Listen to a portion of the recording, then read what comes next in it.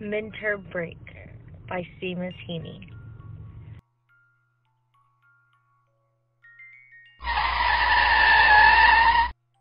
I sat all morning in the college sick bay, counting bells knelling classes to a close.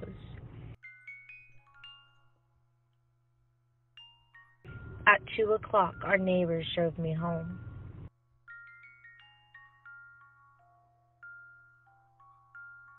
In the porch, I met my father crying. He had always taken funerals in his stride, and big Jim Evans saying it was a hard blow. The baby cooed and laughed and rocked the pram when I came in, and I was embarrassed by old men standing up to shake my hand and tell me they were sorry for my trouble.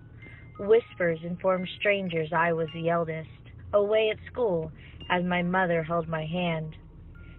In hers coughed out angry, tearless sighs. At 10 o'clock the ambulance arrived with a corpse stanched and bandaged by the nurses. Next morning I went up into the room. Snowdrops and candles soothed the bedside. I saw him for the first time in 6 weeks, paler now, wearing a poppy bruise on his left temple. He lay in the 4-foot box as in his cot, no gaudy scars. The bumper knocked him clear, a 4-foot box, a foot for every year.